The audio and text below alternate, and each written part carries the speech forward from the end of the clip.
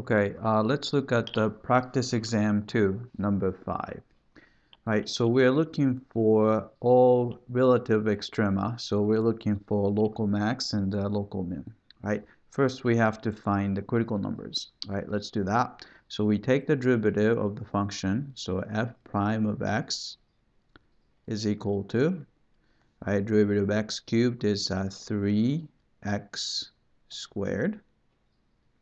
And derivative of negative 5x squared would be negative 10x.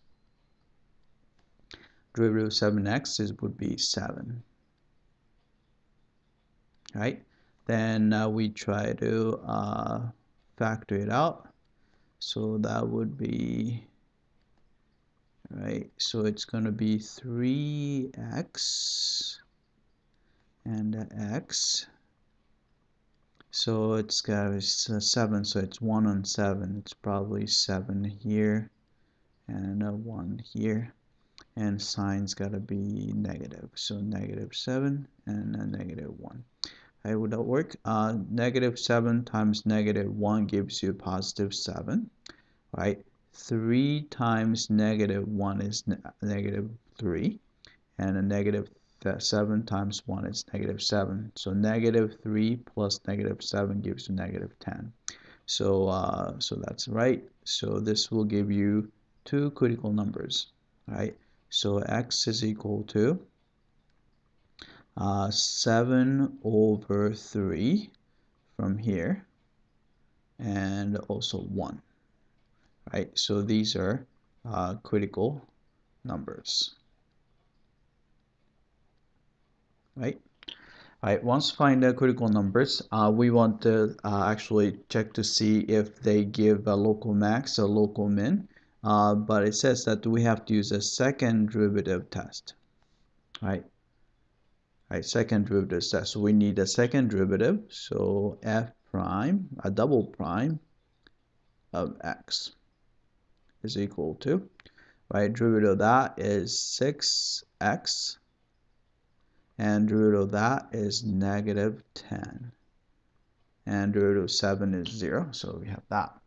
Right, so we can plug in these critical numbers then to determine if it gives a local max or local min. Right, so let's do that. So we look at the second derivative at let's say 7 over 3. Right, you have 7 over 3. Right, so if you plug it in, so you have a 6 and you have a 7 over 3 minus 10. Right, 6 and the 3 cancel out, then you have 2. So 2 times 7 is 14 minus 10, so it's 4. Right, but all we care about is the sign. So we have, so it's a positive, right? Right. Then you see that if the second derivative is positive, we're looking at basically a concave up shape, right? Which means that the critical number here is going to give you a local minimum. Sorry. So this means that f of 7/3, right, which we have to find. So let's say plug it in. Let's see. So you have 7/3 cubed minus 5 times 7/3 squared plus 7 times 7/3. Right. Then we just have to compute that. So this is going to be,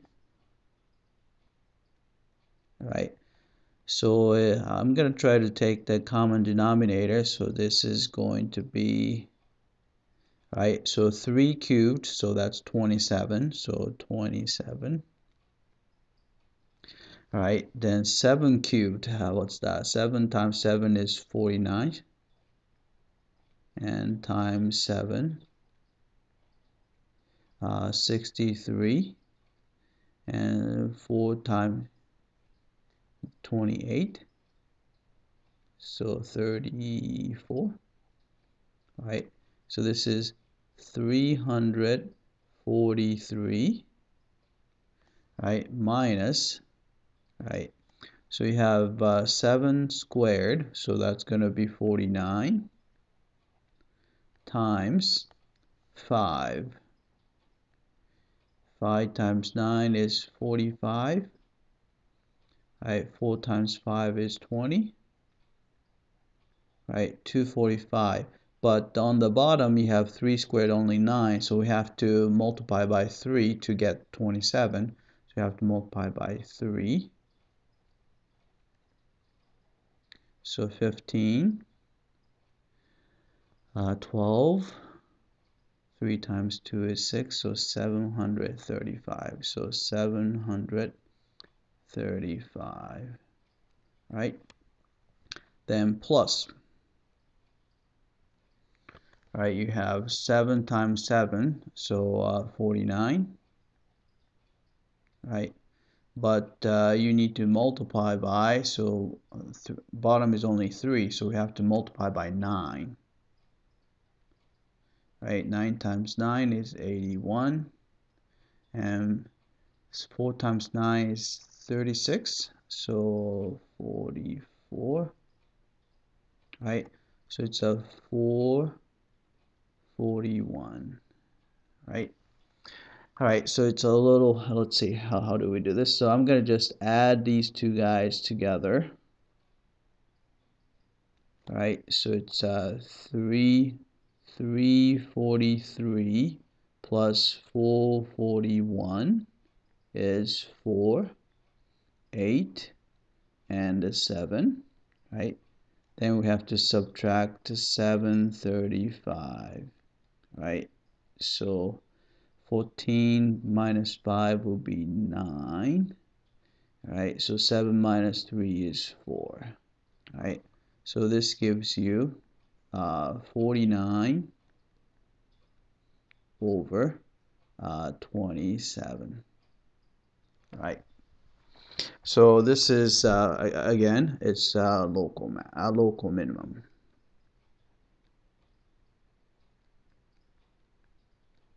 right?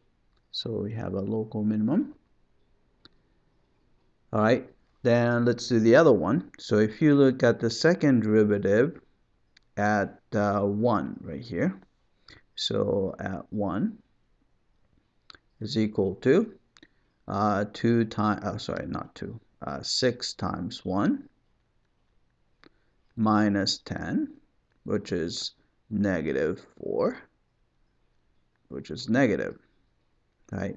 Which means that we're looking at the concave down shape, and the critical number is up here. So which means that we're going to have a local maximum, and the value is f of 1. Right, this one is easy to compute. 1, so it's going to be 1 minus 5, so negative 4, plus 7, so positive 3. So this is local maximum.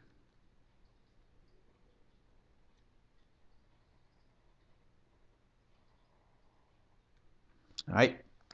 So that's how you use the second derivative test. So when second derivative is positive, then the critical number will give you the local minimum. When the second derivative is negative, then the critical number will give you a local maximum. Right? That's it. I hope that this was clear.